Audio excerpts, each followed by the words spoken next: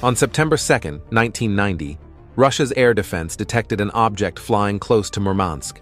It was PIROG-5, a Swedish research balloon that had been launched on August 27th.